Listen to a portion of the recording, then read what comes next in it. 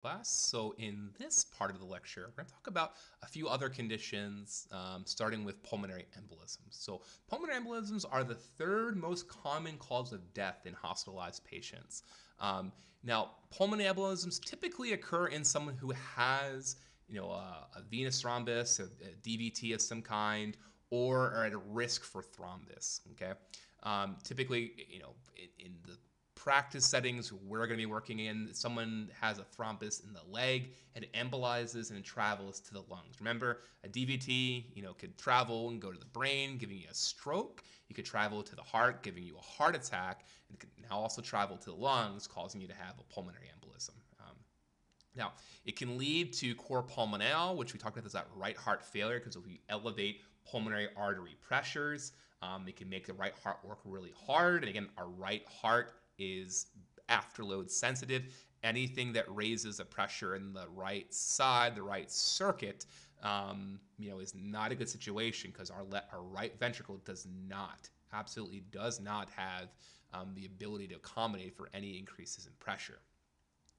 It's also going to affect the pulmonary circulation, and overall just making it harder for the lungs to do their job, right? To exchange gases, and oxygenate our bodies. And again, it starts typically somewhere else, and travels elsewhere.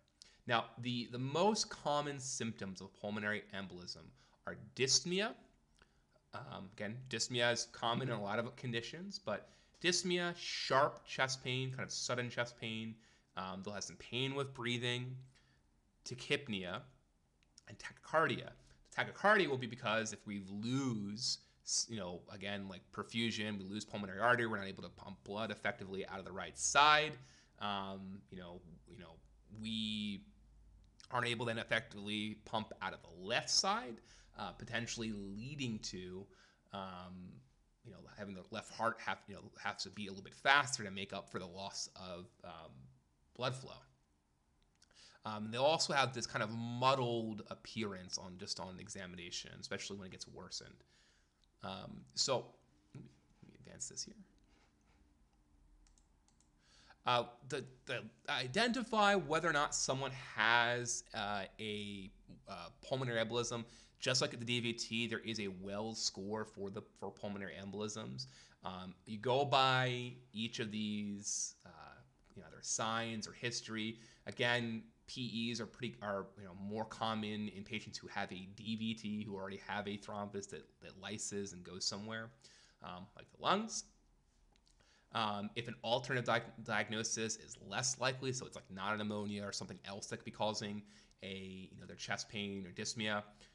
And then the other big sign is hemoptysis, so coughing up blood. That's another kind of big sign there. So again, someone that you're seeing post-operatively, maybe post-orthopedic surgery, we talked about the high risk potentially for, blood clots.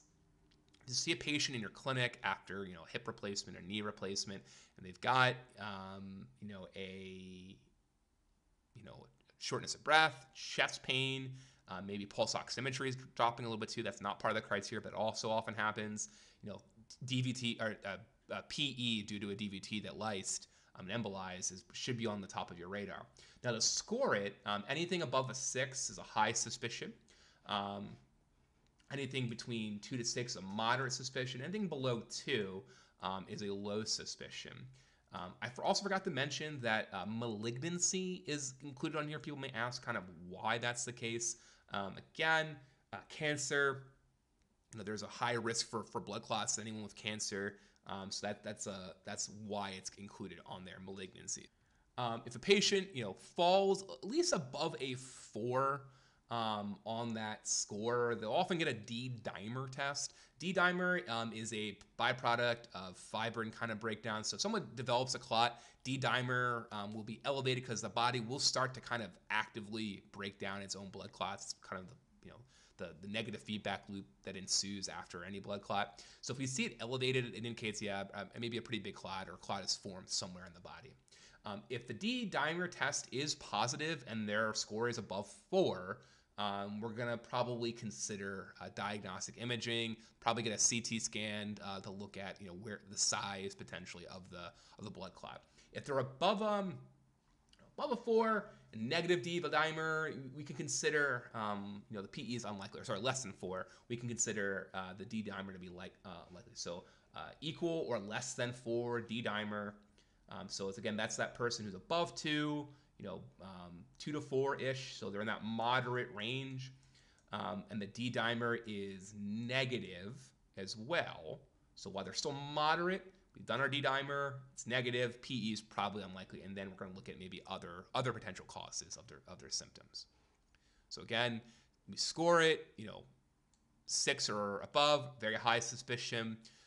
Less than 2, they're probably not going to get a D dimer. If they're falling in that moderate range, or really anything above around a 4-ish, or really anything above a 2 in that moderate range, will probably get their D dimer. And then based on the results of the D dimer and their score, it'll influence whether or not someone has a PE. So again, it helps us elucidate when there are those cases that are a little bit more moderate. So if someone's like 6 or above, they're going to get D dimer, but we're probably going to end up getting follow-up imaging just because of the very high likelihood of that being a PE. Pulmonary edema, a little bit different. I want to make sure that I stress this. Pulmonary edema is not the same thing as a pleural effusion, right? Not the same thing. Pulmonary edema is accumulation of fluid in the extravascular compartments of the lungs, not the pleura.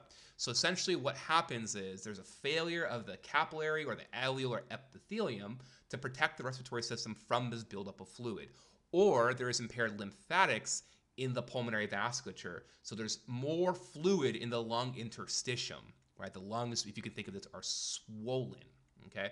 And the plasma fluid moves from the pulmonary capillaries into the lung interstitium and eventually into the alveoli. So either there's, there's something that is causing the lymphatics to fail, like they're holding on to more fluid. They're not draining. The lungs aren't draining the lung tissue, not the alveoli, the interstitium.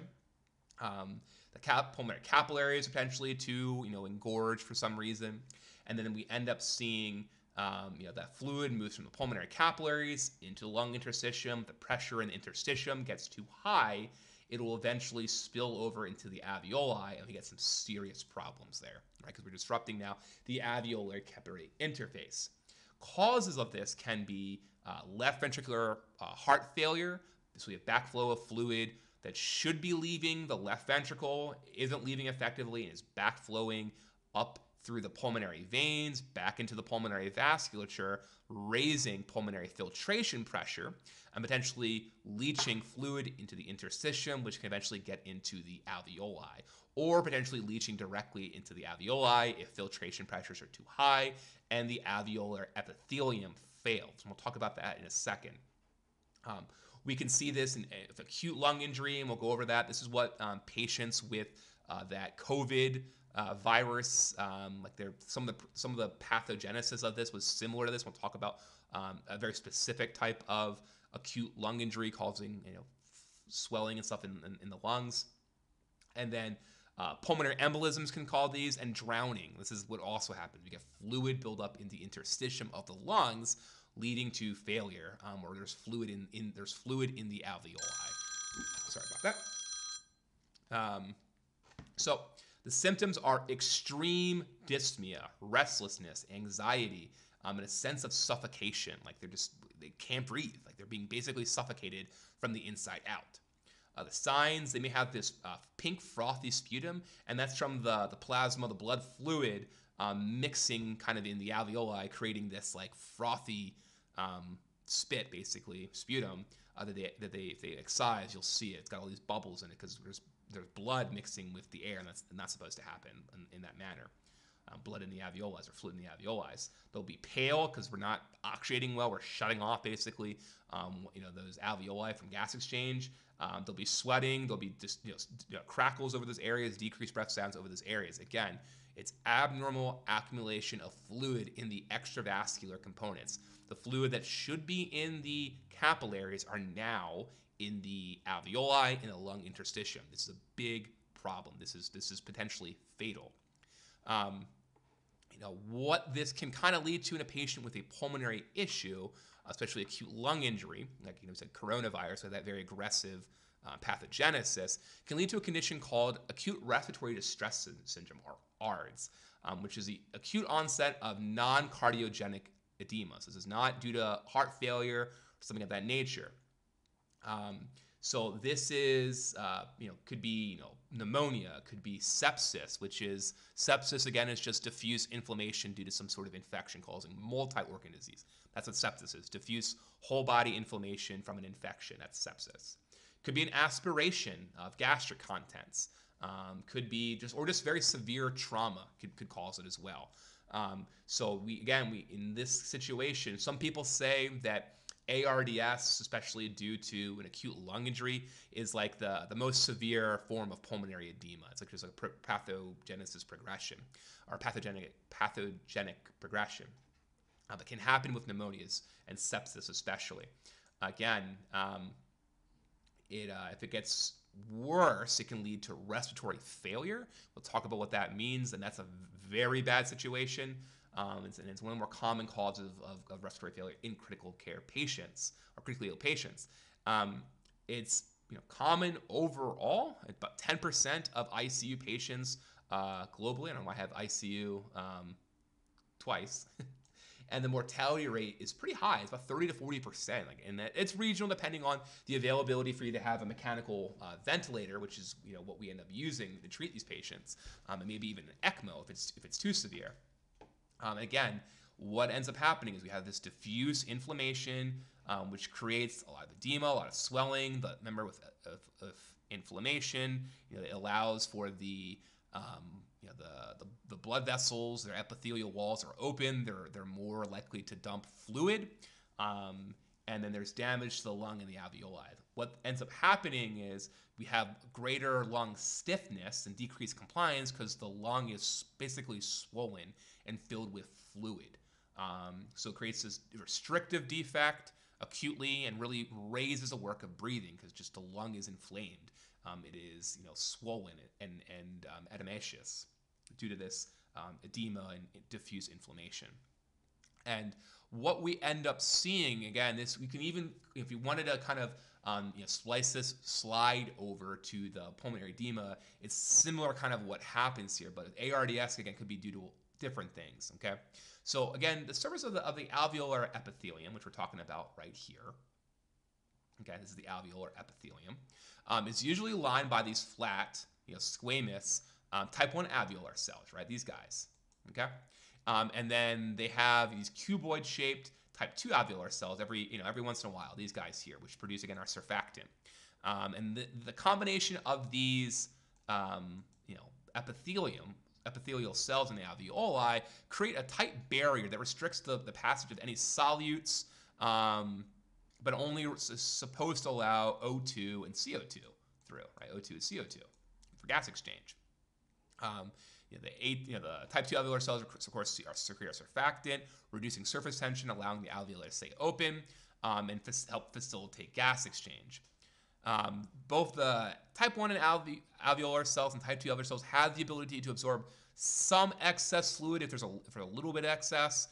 That's facilitated by these sodium-potassium pumps. You guys remember those? And they transport that fluid through ion transport. Again, if we change the constitutions, we can move fluid around. Okay. When there's alveolar edema, the resorption of the fluid, we're leveraging these pumps.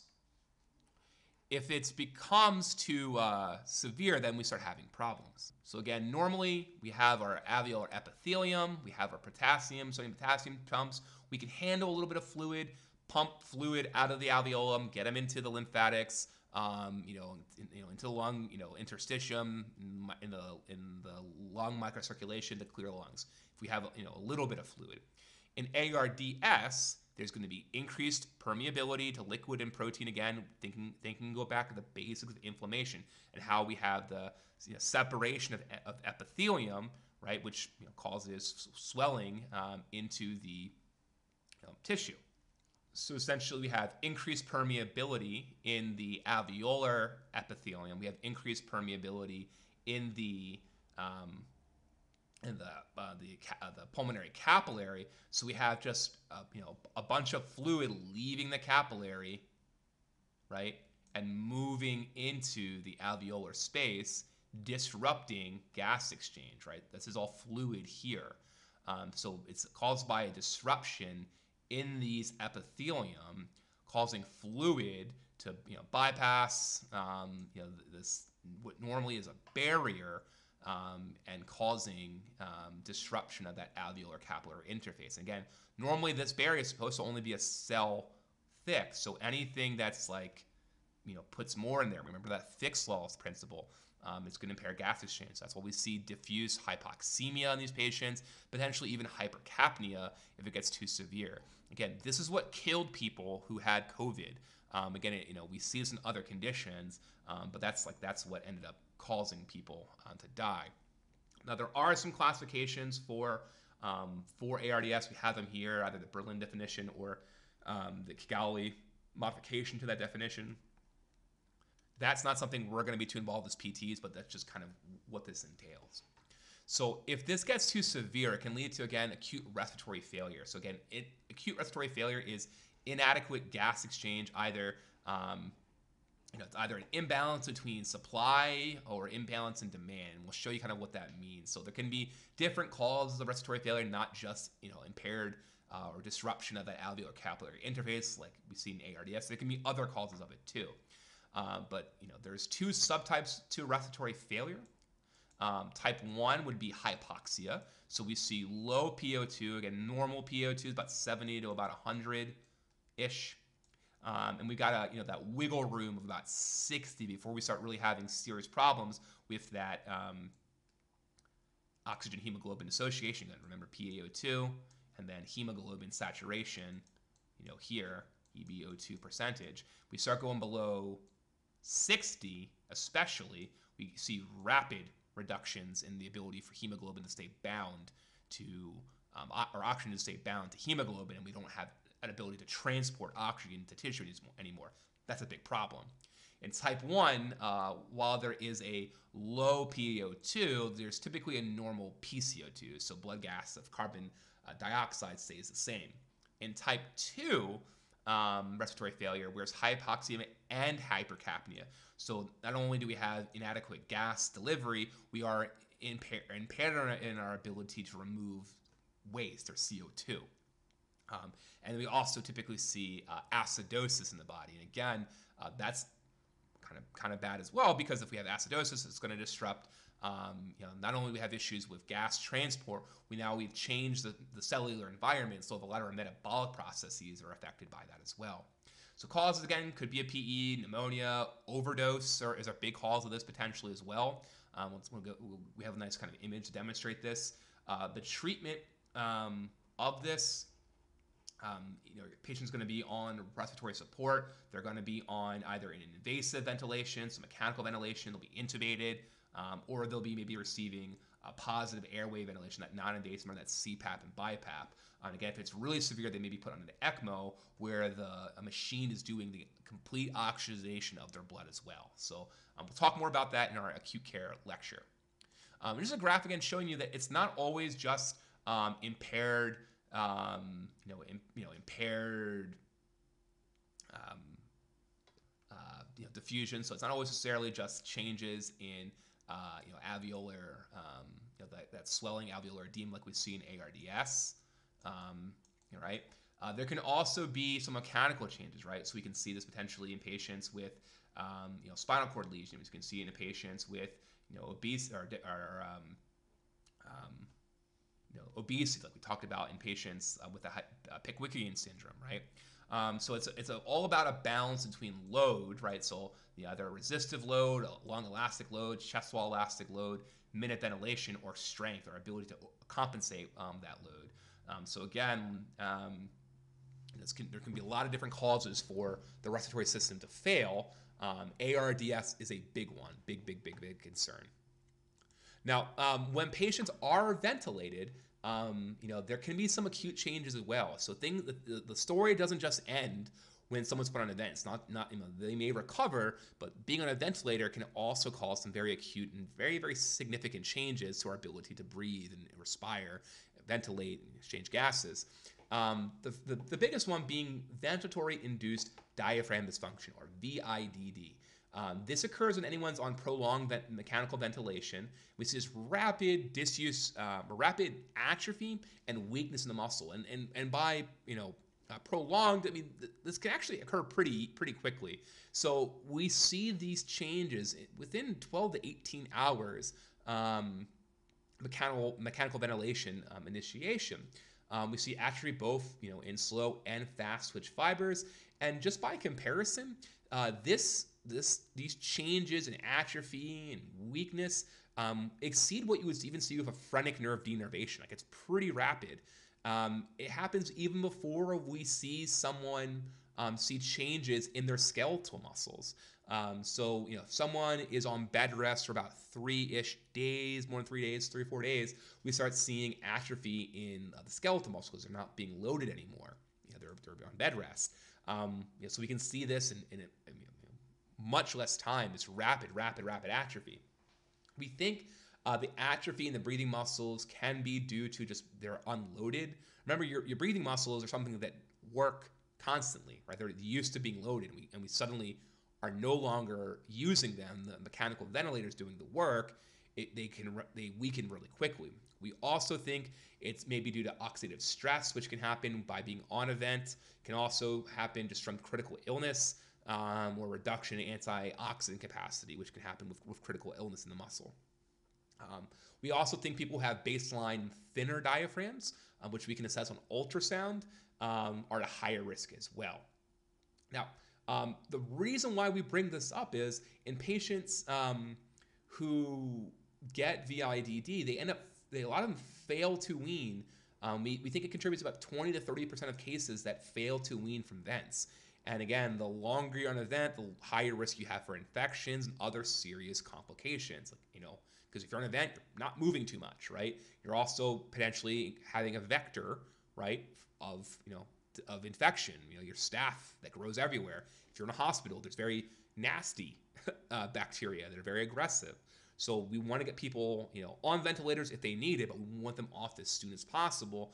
And if they, develop this VIDD, it can prolong their time on a ventilator and they have big problems. And again, we think this is pretty common. Like it may be present up to 54% of patients on vents within the first day of being on a vent. So again, and sometimes patients can be on vents for weeks. Just think again, if you unload those muscles, right? It's basically, if you had a cast, if you think of an analogy, put a cast on your arm, your arm muscles are going to atrophy. You're basically putting a splint in a certain sense, if you want to think of it that way, and unloading the diaphragm. And rapidly weakens. So what we can see, again, is this protein degradation. We see changes in the calcium sensitivity. So not only see mass reductions and atrophy, we also see this force-producing properties change. So not only is mass, but strength, are changing. So we atrophy and weakness present.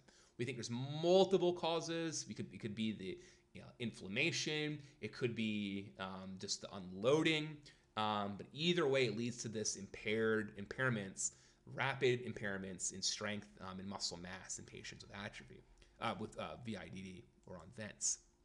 So again, just kind of an example of what we see here. We see these very, much smaller muscles in these patients, even again following 18 hours potentially of mechanical ventilation.